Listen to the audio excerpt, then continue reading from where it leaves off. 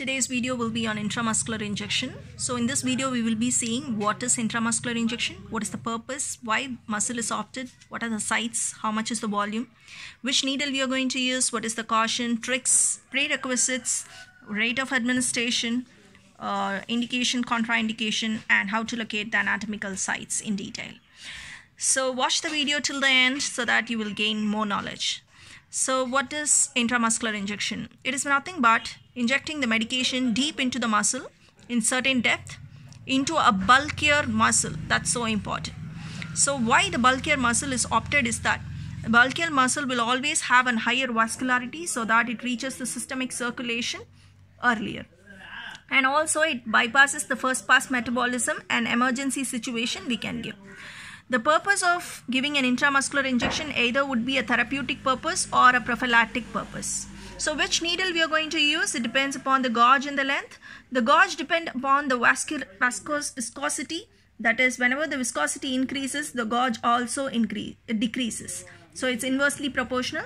So 21 gauge is mostly used. So vaccines we can use up from 23 to 25 gauge. The length also varies from 25 to 38 mm based on the muscle mass and the patient weight and the amount of subcutaneous fat. Okay.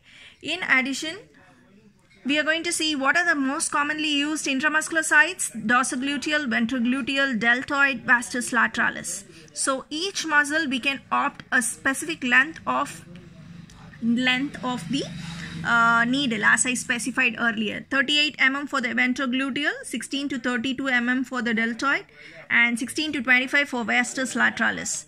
And also the volume, certain volumes can be given in certain sites, because for example if you want to give 2.5 ml you can't give in deltoid, because deltoid it's only 1 ml is allowed, and vastus lateralis we can give up to 5 ml, and ventrogluteal 2.5 and dorsogluteal 4 ml can be given. So whenever you give an injection, you have to know that the drug which you are giving should be non-irritant and also soluble. Most commonly given are antibiotic, vaccines and hormones. So what is the caution you are going to take before intramuscular injection? You have to leave a certain millimeter between the hub of the needle and the skin. So even it breaks, the retrieval of the needle is very easy.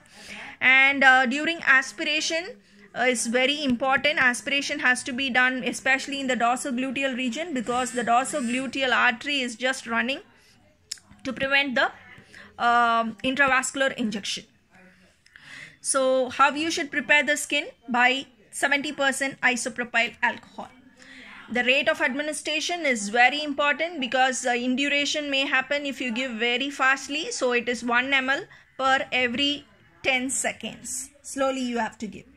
In addition, trick of reducing the pain during intramuscular injection: prior to the injection, ask the patient to cough vigorously, because the cough impulses are transmitted faster than the pain impulses. Thus, the pain perceived by the brain will be very less. So, this is the tips to reduce the pain by the patient, perceived by the patient.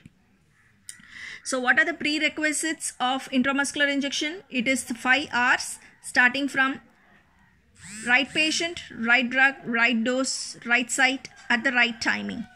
So what is the indication and contraindication? Indication is that when the patient is reluctant, uncooperative, non-compliant, and other routes of administration is not possible, in that case you can give.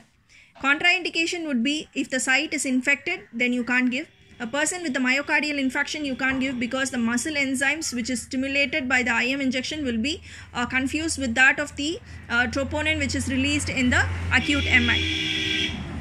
Also in blood disorders like coagulation disorders and thrombocytopenia we can't use. And hypovolemic shock, because the blood volume is reduced, so that the vascularity, which is very much principle behind the intramuscular injection, so vascularity will be less in this case. So in hypovolemic shock we can't use a intramuscular injection, because there will be a delayed action.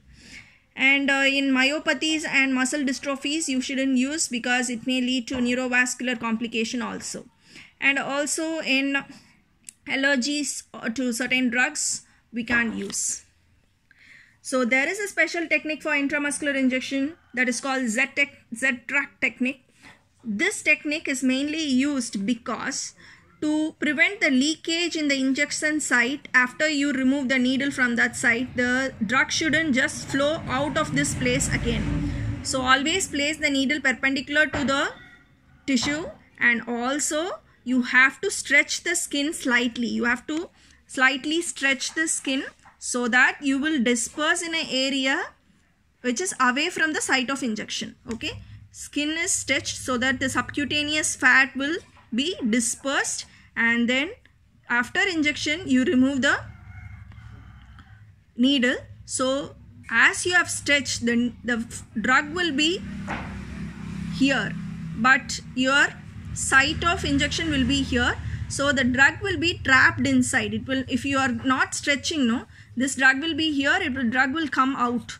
So when you are giving in this method, the drug will be trapped in the muscle so that there will be no leakage and backtracking of the medication in the injection site. So next would be an in detail about how to locate. So you know everything about IM.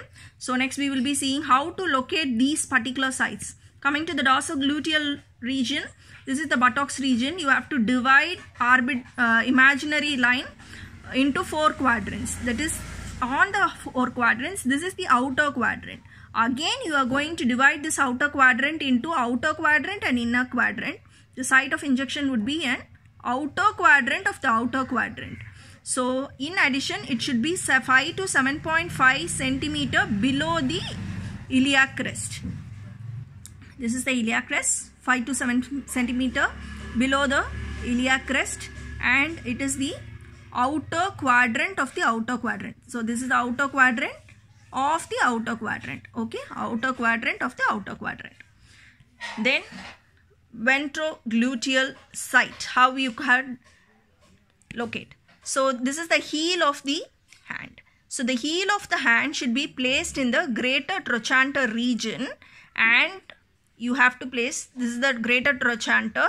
Okay, this greater trochanter region you have to keep your heel of the hand, and then place the index finger towards the anterior superior iliac crest and the middle finger below the iliac crest. So this will form a triangle. So in this big triangle, which area we are going to give? In between.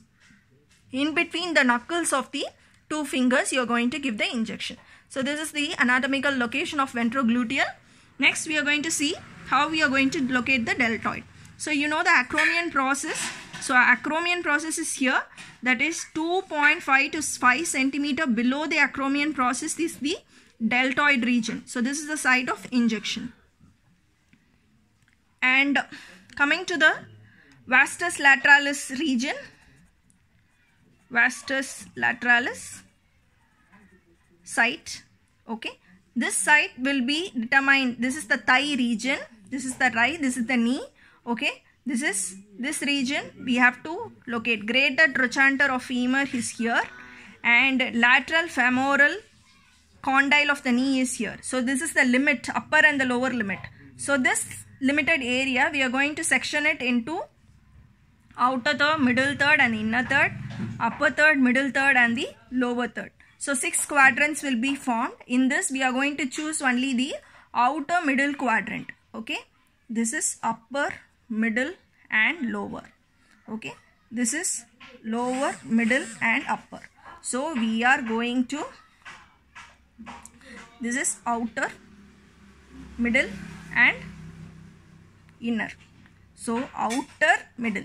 So this portion we are going to outer middle quadrant. Okay, outer middle third of the thigh we are going to inject the injection. This is the site of vastus lateralis. So this is the overall view of intramuscular injection. Hope you would have enjoyed the video. So kindly subscribe to the channel for the upcoming videos.